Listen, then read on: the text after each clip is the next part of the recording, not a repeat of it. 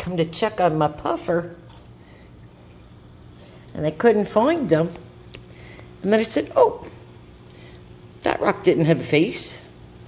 And there he is, or she. So apparently, they're making friends, or they're sizing each other up for the next meal. I think it's cute, though.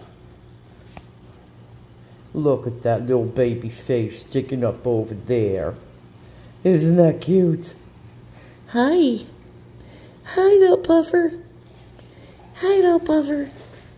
You're very cute. And I know you're alive because I saw your eyeball move. Yes, and your lips too. Or your beak. Whatever you want to call it. I think they're lips. But too cute.